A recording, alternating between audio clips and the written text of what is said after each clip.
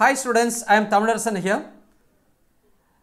In this session, chapter number 9 Atomic and Nuclear Physics, நம்ம பார்க்க போற டாபிக் Atomic Spectra. அதுல hydrogen spectra நம்ம பார்க்க போறோம். அது ஒரு இம்பார்ட்டன்ட்டான क्वेश्चन. பார்க்கலாமா? ஓகே. ஸ்பெக்ட்ரம் அப்படிங்கறத பத்தி நம்ம 5th சாப்டர்ல தெளிவா பார்த்திருக்கோம் இல்லையா? ஆமா. ஒரு சாலிடோ அல்லது லிக்விடோ அல்லது கேஸியோ நம்ம எடுத்துட்டு அதை ஹீட் பண்ணும்போது அதுல இருந்து என்ன கிடைக்கும்? லைட் கிடைக்கும். அதை ஒரு ஸ்பெக்ட்ரோமீட்டரை வச்சு அனலைஸ் பண்ணி பார்த்தா நமக்கு என்ன கிடைக்கும்? ஸ்பெக்ட்ரம் கிடைக்கும். ஸ்பெக்ட்ரம் அப்படிங்கிறது என்ன? Bundle of wave length. இங்கே நமக்கு கண்டினியூஸ் எமிஷன் ஸ்பெக்ட்ரம் கிடைச்சிருக்கு. சரிங்களா? ஓகே. இப்போ இந்த டிஸ்சார்ஜ் டியூப்ல நான் ஹைட்ரஜன் எடுத்திருக்கேன். இந்த டியூபை சுவிட்ச் ஆன் பண்ண உடனே அதுலேருந்து லைட் கிடைக்குது. அதை நம்ம அனலைஸ் பண்ணி பார்க்கும்பொழுது நமக்கு இந்த இடத்துல ஒரு ஸ்பெக்ட்ரம் கிடைச்சிருக்கு. இது வந்து ஹைட்ரஜன் லைன் எமிஷன் ஸ்பெக்ட்ரம் அப்படின்னு சொல்கிறோம். சரிங்களா? இதில் ஒவ்வொரு லைன் அப்படியே கவுண்ட் பண்ணி பார்த்தா எத்தனை இருக்குது பாருங்க, 5 லைன்ஸ் இருக்குது. இதுதான் நம்ம கேரக்டரிஸ்டிக்ஸ் ஸ்பெக்ட்ரம் அப்படின்னு சொல்கிறோம்.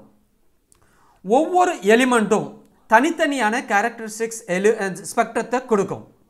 இப்போ இந்த லைன்ஸை நம்ம என்னன்னு சொல்கிறோம்? டிஸ்கிரீட் லைன்ஸ் அப்படின்னு சொல்கிறோம். அதான் கேரக்டரிஸ்டிக்ஸ் வேவ் லெங்த். ஒவ்வொரு லைனுக்கும் ஒரு பர்டிகுலர் வேவ் லெங்த் இருக்கும். இந்த லைன்ஸை பார்க்கும்போது நல்லா தெரிஞ்சுக்கிங்க, அதுக்கு வெல் டிஃபைன்டு வேவ் லெங்த் இருக்கும். அதுக்கு அந்த ஸ்பெக்ட்ரத்தில் ஒரு பொசிஷன் இருக்கும், அதுக்கு இன்டென்சிட்டி இருக்கும். இதெல்லாம் எதை டிபெண்ட் பண்ணியிருக்கோம் அப்படின்னு சொன்னால் அந்த எலிமெண்ட்டை டிபெண்ட் பண்ணியிருக்கோம். ஸோ அப்போது இங்கே ஹைட்ரஜன் வச்சா நமக்கு இந்த 5 லைன்ஸ் கிடைக்கிது. அதுவே வந்து இந்த டிஸ்சார்ஜ் டியூபுக்குள்ளே சோடியத்தை வைக்கிறோன்னு வச்சுக்கோங்களேன், நமக்கு 2 எல்லோ லைன் கிடைக்கும். அப்போது எல்லோ லைன் நமக்கு கிடைச்சிது அப்படின்னு சொன்னால், எல்லோ லைட் வருது அப்படின்னு சொன்னால் அந்த டிஸ்சார்ஜ் டியூபுக்குள்ளே என்ன இருக்குது அப்படின்னு கண்டுபிடிக்கலாம், சோடியம் இருக்குன்னு கண்டுபிடிக்கலாம். சரிங்களா? ஏன் அப்படி சொன்னால் ஒவ்வொரு எலிமெண்ட்டும் அது எமிட் பண்ணக்கூடிய ஸ்பெக்ட்ரத்துக்கு ஒரு யூனிக்னஸ் இருக்கும். அதுலேருந்து வரக்கூடிய லைட்டை வச்சு நம்ம அந்த டிஸ்சார்ஜ் டியூபுக்குள்ளே என்ன எலிமெண்ட் இருக்குது அப்படிங்கிறத ஐடென்டிஃபை பண்ணலாம். சரிங்களா? இதே மாதிரி இந்த ஸ்டார்லேருந்து வரக்கூடிய லைட்டையும் சன்னிலேருந்து வரக்கூடிய லைட்டையும் நம்ம அனலைஸ் பண்ணால் அதில் கிடைக்கக்கூடிய லைனை வச்சு அந்த சன்னில் என்ன எலிமெண்ட்ஸ் இருக்குது அப்படிங்கிறத நம்ம ஐடென்டிஃபை பண்ண முடியும். சரிங்களா? இதை பற்றி நம்ம 5th சாப்டரில் தெளிவாக பார்த்துருக்குறோம். இப்போ நம்ம ஒரு இம்பார்ட்டண்ட்டான டாபிக் உள்ள போக போகிறோம். என்னது? Hydrogen spectrum. இங்கே பாருங்களேன், இந்த டிஸ்சார்ஜ் டியூபுக்குள்ளே ஹைட்ரஜன் எடுத்துருக்கிறேன். என்னவாகும்? இந்த டிஸ்சார்ஜ் டியூபை சுவிட்ச் ஆன் பண்ண உடனே அதுலேருந்து லைட் வருது. அதை நம்ம அனலைஸ் பண்ணி பார்க்கும்பொழுது நமக்கு இந்த இடத்துல என்ன கிடைக்கிது? ஹைட்ரஜன் எமிஷன் ஸ்பெக்ட்ரம் கிடைக்கிது. இதனுடைய வேவ் லெங்த் இங்கே மார்க் பண்ணியிருக்காங்க பாருங்கள், நானோமீட்டரில் மார்க் பண்ணியிருக்காங்க. 400லேருந்து 700 வரைக்கும். அப்போ இந்த வயலட்டுக்குன்னு ஒரு wave length, particular wave length இருக்கும் இந்த லைனுக்கு. அதே மாதிரி ஒவ்வொன்றுக்கும் அதே மாதிரி ரெட்டுக்குன்னு ஒரு வேவ் லெங்த் இருக்கும். சரிங்களா? இந்த ஷார்ப்லி டிஃபைன்டு வேவ் லெங்த் இருக்கும். அதை தான் நம்ம கேரக்டரிஸ்டிக்ஸ் வேவ் லெங்த் அப்படின்னு சொல்கிறோம். இதுதான் என்னது? Hydrogen emission spectrum. சரிங்களா? ஓகே. இப்போது நம்ம என்ன செய்கிறோம்? இந்த ஹைட்ரஜனை ஹீட் பண்ணுறோம். அந்த ஆட்டத்தில் இருக்கக்கூடிய எலக்ட்ரான் அந்த எனர்ஜியை அப்சார்ப் பண்ணிவிட்டு எக்ஸைட்டட் லெவலுக்கு போகுது. இங்கே பாருங்களேன், இது ஒரு டிஸ்சார்ஜ் டியூப். இப்போ இதில் என்ன ஃபில் பண்ணியிருக்கேன்? ஹைட்ரஜனை ஃபில் பண்ணியிருக்கிறேன். நான் இதில் இருக்கக்கூடிய ஒரே ஒரு ஆட்டத்தை எடுத்துக்கிறேன் பாருங்களேன், அப்படியே மேக்னிஃபை பண்ணி காட்டுறேன். ஒரே ஒரு ஹைட்ரஜன் ஆட்டம். நம்ம சுவிட்ச் ஆஃபில் இருக்கும் பொழுது அந்த ஹைட்ரஜன் ஆட்டத்தில் இருக்கக்கூடிய ஒரே ஒரு எலக்ட்ரான் எந்த ஆர்பிட்டில் ஸ்டேபிள் ஸ்டேட்டில் இருக்குது? n=1 இருக்குது நமக்கு. அப்போது அதுதான் ஸ்டேபிள் ஸ்டேட். இப்போ நம்ம சுவிட்ச் ஆன் பண்ணுறோம், டிஸ்சார்ஜ் டியூபை சுவிட்ச் ஆன் பண்ணுறோம். என்ன நடக்கும்? அதுலேருந்து ஹீட்டை அப்சர்வ் பண்ணிவிட்டு அந்த எலக்ட்ரான் மேலே ஹையர் ஆர்பிட்டுக்கு போகுது. இதை தான் எக்ஸைட்டேஷன் அப்படின்னு சொல்கிறோம். சரிங்களா? சரி, அப்போது எக்ஸைட் ஆகுது. இப்போ இது 1லேருந்து 2க்கு எக்ஸைட் ஆகிருக்கு. சப்போஸ் மோர் எனர்ஜி அப்சார்ப் பண்ணியிருந்ததுன்னா அது 3க்கு கூட போகலாம், 3rd ஆர்பிட்டுக்கு அல்லது 4th ஆர்பிட்டுக்கு கூட போயிருக்கலாம். அப்சார்ப் பண்ணுற எனர்ஜியை பொறுத்து அந்த எலக்ட்ரான் எக்ஸைட் ஆகிறது நடக்கும். சரிங்களா? இப்போது அங்கே போன அந்த எலக்ட்ரான் அங்கே ஸ்டேபிளாக இருக்குமா அப்படின்னு சொன்னால் இருக்காது. அது அதனுடைய லைஃப் டைம் அங்கே இந்த எக்ஸைட்டட் ஸ்டேட்டில் அதனுடைய லைஃப் டைம் 10⁻⁻⁸ தான். ரொம்ப ரொம்ப ரொம்ப ஷார்ட் டைம் தான். நான் எக்ஸ்பிளைன் பண்ணுறதுக்காக கொஞ்சம் நேரம் நிறுத்தி வச்சுருந்தேன். அப்போ அங்கே போன எலக்ட்ரான் இமிடியேட்டாக ரிட்டர்ன் ஆகிடும். அப்படி ரிட்டர்ன் ஆகிடுச்சின்னு சொன்னால் அந்த அந்த excited லெவல்லேருந்து higher energy லெவல்லேருந்து lower energy லெவலுக்கு ரிட்டர்ன் ஆகிடுச்சுன்னா அந்த டிஃப்ரென்ஸ் ஆஃப் எனர்ஜியை அது ஃபோட்டானாக எமிட் பண்ணும். அதை தான் நம்ம லைட்டாக எமிட் பண்ணோம் அப்படி சொல்கிறோம். புரியுதுங்களா? இந்த ப்ராசஸ் அந்த எலக்ட்ரான் நமக்கு என்ன எப்படி நடக்குது? ஸ்பான்டேனியஸ் எமிஷன் அப்படி சொல்கிறோம். ஸ்பான்டேனியஸ் அப்படிங்கிறது என்ன? தன்னிச்சையாக ஆட்டோமேட்டிக்காக அந்த எலக்ட்ரான் ரிட்டர்ன் ஆகுது. அந்த ப்ராசஸில் அது எது எமிட் பண்ணுது? ஃபோட்டானை எமிட் பண்ணுது, அதாவது லைட்டை எமிட் பண்ணுது. புரியுதுங்களா? ஒரு டிஸ்சார்ஜ் டியூப்லேருந்து லைட் எப்படி வருது அப்படிங்கிறது புரியுதுங்களா? அதாவது ஹையர் ஆர்பிட்லேருந்து அந்த எலக்ட்ரான் லோயர் ஆர்பிட்டுக்கு வரும்பொழுது அந்த டிஃப்ரென்ஸ் ஆஃப் எனர்ஜியை தான் லைட்டாக எமிட் பண்ணுது. இதை தான் நம்ம எமிஷன் ஸ்பெக்ட்ரோஸ்கோபி அப்படி சொல்கிறோம். இப்போ உங்களுக்கு தெளிவாக புரிஞ்சிருக்கும்னு நினைக்கிறேன். சரிங்களா? இதில் நிறைய ஸ்பெக்ட்ரல் சீரீஸ் கிடைக்குது. அதில் வேவ் லெங்த்தை கண்டுபிடிக்கிறதுக்கான ஃபார்முலா பாருங்கள். Lambda is equal to C by new is equal to HC divided by E2 minus E1. H blanks constant, C லைட்டினுடைய speed, E2 higher ஆர்பிட்டில் அதனுடைய எனர்ஜி, E1 லோயர் ஆர்பிட்டில் அதனுடைய எனர்ஜி. இது தெளிவாக மனசில் வச்சுக்கிங்க. சரி, நமக்கு அப்சார்ப்ஷன் ஸ்பெக்ட்ரத்தை பற்றி நம்ம 5th சாப்டர்லேயே பார்த்தாச்சு. ஓகே, இப்போது நமக்கு இந்த ஸ்பெக்ட்ரல் லைன் ஆஃப் ஹைட்ரஜன் அப்படின்னு பார்க்கும்போது இங்கே பாருங்களேன், நான் பால்மர் சீரிஸை எடுத்துக்கிறேன். இதில் நமக்கு இந்த லைன் வந்து வயலட் லோயர் லிமிட்டு, இது வந்து ரெட்டு. இந்த லைனுக்கும் இந்த லைனுக்கும் இடையில் இருக்கக்கூடிய இந்த டிஃப்ரென்ஸ் பாருங்களேன் ரொம்ப அதிகமாக இருக்குது. அது இங்கே வர வர வர என்னவாயிருக்கும்? கம்மியாகிட்டே இருக்கும். சரிங்களா?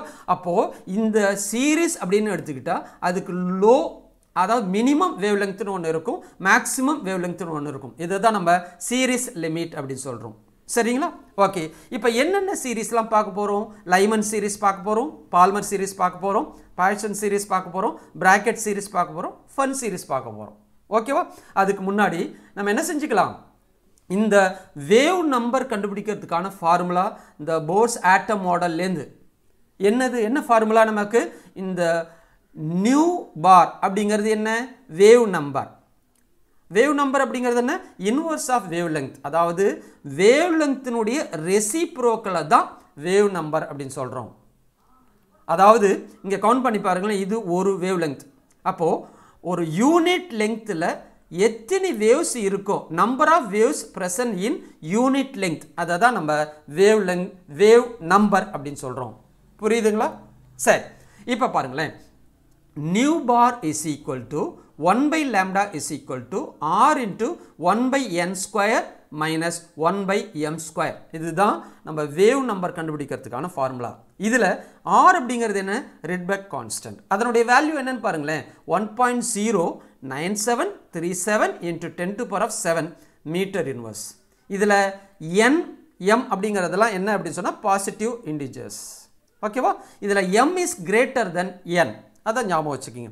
இந்த ஃபார்முலாவை தெளிவாக மனசில் வச்சுக்கிங்க. நம்ம இந்த 5 சீரீஸ்லையும் ரிப்பீட்டாக நம்ம யூஸ் பண்ண போகிறோம். இங்கே பாருங்கள், ஃபஸ்ட்டு நம்ம பார்க்க போகிறது என்ன? லைமன் சீரீஸ். இதில் n equal to 1, m equal to 2, 3, 4. அதாவது எலக்ட்ரான் வந்து any one of the higher ஆர்பிட்லேருந்து first ஆர்பிட்டுக்கு transition ஆச்சுன்னு சொன்னால் அப்போ கிடைக்கக்கூடிய ஸ்பெக்ட்ரல் லைன் தான் லைமன் சீரீஸ் அப்படின்னு சொல்கிறோம். இங்கே பாருங்களேன், எலக்ட்ரான் வந்து 2லேருந்து 1க்கு வரலாம், அல்ல 3லேருந்து 1க்கு, 4லேருந்து 1க்கு வரலாம். அப்போ கிடைக்கக்கூடிய ஸ்பெக்ட்ரல் லைனை தான் நம்ம லைமன் சீரீஸ் அப்படின்னு சொல்கிறோம். தெளிவாக இப்போ புரிஞ்சிருக்கும்னு நினைக்கிறேன். இங்கே கிடைக்கக்கூடிய ஸ்பெக்ட்ரல் சீரீஸ் எந்த ரீஜனில் இருக்குது அப்படி சொன்னால் அல்ட்ரா வயலட் ரீஜனில் இருக்குது, யூவி ரீஜனில் இருக்குது. விசிபிள் லைட்டை விட வேவ் லெங்த்து கம்மியாக இருக்கும். இதனுடைய வேவ் நம்பர் கண்டுபிடிக்கிறதுக்கு என்ன செய்யணும்? ரொம்ப சிம்பிள். இந்த எண்ணை எடுத்துட்டு 1ன்னு சப்ஸ்டியூட் பண்ணும். சப்ஸ்டியூட் பண்ணால் நமக்கு new bar is equal to r into 1 minus 1 divided by m square. இதுதான் ஃபார்முலா வேவ் நம்பர் கண்டுபிடிக்கிறதுக்கு. எந்த சீரீஸில்? லைமன் சீரீஸில். சரிங்களா? அடுத்தது பால்மர் சீரீஸ். இதில் n equal to 2, m equal to 3, 4, 5. அதாவது any one of the higher ஆர்பிட்லேருந்து second ஆர்பிட்டுக்கு electron நமக்கு டிரான்சிஷன் நடக்குது. அப்போ தான் நமக்கு இந்த ஸ்பெக்ட்ரம் கிடைக்குது. அப்போ இதில் பாருங்களேன், நல்லா பார்த்தா தெரியும் உங்களுக்கு. இதில் வெப்ஜிஆரில் எல்லா கலரும் கிடைக்குது இந்த இடத்துல. அதாவது இந்த ரீஜனை மட்டும்தான் பால்மர் சீரிஸை மட்டும்தான் நமக்கு பார்க்க முடியும். அதுதான் விசிபிள் ரீஜனில் இருக்குது. புரிஞ்சுக்க முடியுதுங்களா? அதாவது நமக்கு இந்த தேர்ட் ஆர்பிட்லேருந்து செகண்ட் ஆர்பிட்டுக்கு வரலாம், ஃபோர்த்துலேருந்து செகண்டுக்கு வரலாம், ஃபிஃப்த்துலேருந்து செகண்டுக்கு வரலாம். அப்படி டிரான்சிஷன் நடக்கும்போது நமக்கு கிடைக்கக்கூடிய ஸ்பெக்ட்ரல் சீரிஸ் தான் பால்மர் சீரிஸ் அப்படின்னு சொல்கிறோம். இது விசிபிள் ரீஜனில் இருக்குது. இதனுடைய வேவ் நம்பர் கண்டுபிடிக்கிறதுக்கு என்ன செய்யணும்? n இருக்க இடத்துல 2 அப்படின்னு சப்ஸ்டியூட் பண்ணணும். சப்ஸ்டியூட் பண்ணால் 2 ஸ்கொயர் எவ்வளவு? 4. இதுதான் ஃபார்முலா. எதுக்கான ஃபார்முலா? நம்ம வேவ் நம்பர் கண்டுபிடிக்கிறதுக்கான ஃபார்முலா இன் பால்மர் சீரிஸ். ஓகே, அடுத்தது என்ன அப்படின்னு சொல்லி பார்க்கும்போது பாய்சன் சீரிஸ்.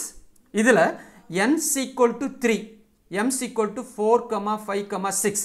அதாவது எனி ஆஃப் த ஹையர் ஆர்பிட்லேருந்து நமக்கு தேர்ட் ஆர்பிட்டுக்கு எலக்ட்ரான் டிரான்சிஷன் நடக்கும்பொழுது கிடைக்கக்கூடிய ஸ்பெக்ட்ரல் சீரிஸை பாய்சன் சீரிஸ் அப்படின்னு சொல்கிறோம். அப்போது இது எந்த ரீஜனில் இருக்குது அப்படின்னு பாருங்களேன். இன்ஃப்ராரெட் ரீஜனில்.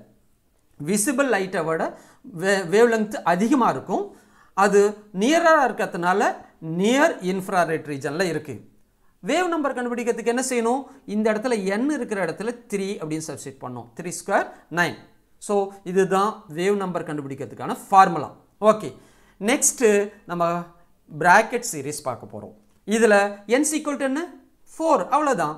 m = 5, 6, 7. அதாவது any one of the higher ஆர்பிட்லேருந்து fourth ஆர்பிட்டுக்கு electron transition ஆச்சுன்னு சொன்னால் அப்போ கிடைக்கக்கூடிய ஸ்பெக்ட்ரல் சீரிஸை நம்ம என்ன சொல்கிறோம்? பிராக்கெட் சீரிஸ் அப்படின்னு சொல்கிறோம். இது எந்த ரீஜனில் இருக்குது? இன்ஃப்ராரெட் ரீஜன்லேயே தான் இருக்குது. ஆனால் இது மிடில் ஐஆர் ரீஜனில் இருக்குது. ஓகே, இப்போது இந்த இடத்துல வேவ் நம்பர் கண்டுபிடிக்கிறதுக்கு என்ன செய்யணும்? இந்த எண்ணை எடுத்துட்டு இன்ஸ்டெட் ஆஃப் n நம்ம 4ன்னு சப்ஸ்டிட் பண்ணோம். 4 ஸ்கொயர் 16. இதுதான் நமக்கு ஃபார்முலா, வேவ் நம்பர் கண்டுபிடிக்கிறதுக்கான ஃபார்முலா. சரி, அடுத்த சீரிஸ் நமக்கு ஃபன் சீரிஸ். இதுதான் லாஸ்ட் சீரிஸ். இதில் n = என்ன? 5. m = என்ன?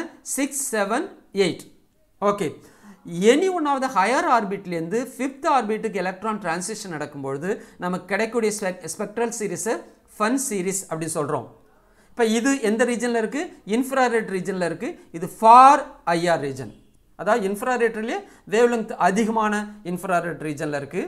இதுதான் நமக்கு ஃபன் சீரிஸில் வேவ் நம்பர் கண்டுபிடிக்கிறதுக்கான ஃபார்முலா.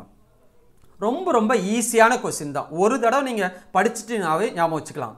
இங்கே நம்ம ஈஸியாக மனசில் ஞாபகம் வச்சுக்கிறதுக்கு நம்ம புக்கில் நமக்கு ஒரு டேபிள் ஆஃப் காலம் ஃபார்மில் கொடுத்துருக்காங்க. தெளிவாக வச்சுக்கலாம். n கொடுத்துருக்காங்க, m கொடுத்துருக்காங்க, சீரிஸ் நேம் கொடுத்துருக்காங்க. பாருங்களேன், லைமன் series, Palmer series, poison series, bracket series, fun series. இதை எப்படி ஞாபகம் வச்சுக்கலாம் அப்படின்னு பார்த்தா லைமன் பாப்பா பிராக்கெட் ஃபண்ட் அப்படின்னு ஞாபகம் வச்சுக்கலாம். லைமன் பாப்பா பிராக்கெட் ஃபண்ட் அப்படின்னு ஞாபகம் வச்சுக்கலாம். சரி, இங்கே பாருங்கள். இதில் விசிபிள் ரீஜன் பால்மர் சீரிஸ், அதை விட கம்மியான வேவ் லெங்த் இருக்கிறது லைமன் அல்ட்ரா வயலட் ரீஜன், அதை விட வேவ் லெங்த் அதிகமாக இருக்கிறது இன்ஃப்ராரெட் ரீஜன். இது என்னது? கம்மியான வேவ் லெங்த் இருக்கும். சரிங்களா? இது மிடில் வேவ் லெங்த் இருக்கும். இது ஃபார் வேவ் லெங்த் அதிகமாக இருக்கும். இப்போது இந்த டேபிள் காலத்தை அப்படியே மனசில் வச்சுட்டு இந்த கொஸ்டினை தெளிவாக எழுதலாம். இது ஒரு இம்பார்ட்டண்ட்டான 5 மார்க் கொஸ்டின். ஒரு தடவை நீங்கள் படிச்சிட்டிங்கனாவே ஈஸியாக ஞாபகம் வச்சுக்கலாம். சரிங்களா?